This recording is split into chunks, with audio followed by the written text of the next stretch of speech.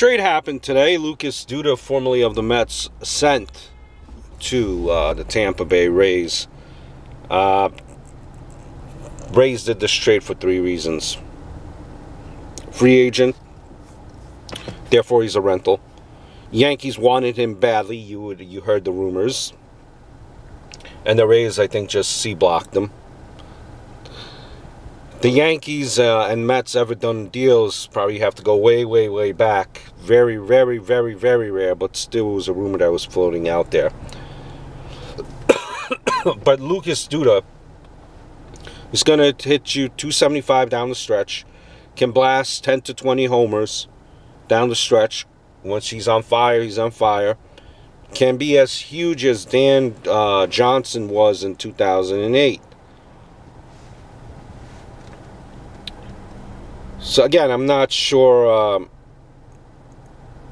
if that's possible, if the Yankees and the Mets were going to do that deal, but nonetheless, here it is.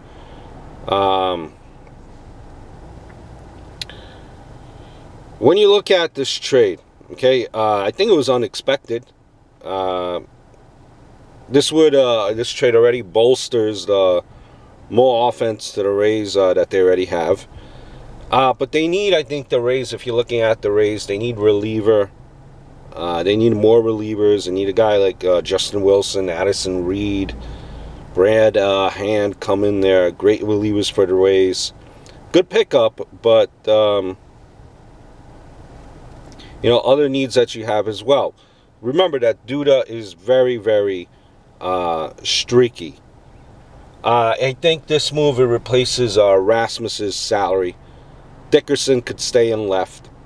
Duda DHs against righties and insurance in case of a Lomo injury. It's a front office good acquisition. Obviously, the Rays are going for a run. They're being aggressive. They're making a run. When you look at the Rays now, keep this in mind. They have 3 players who are left-handed. First baseman DH. And Morrison, Miller, and now Duda.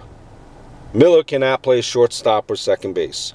Dickerson is a little shaky in left field. Do you need a righty bat? Would you, on the other hand, consider this a few ripples, but no splash?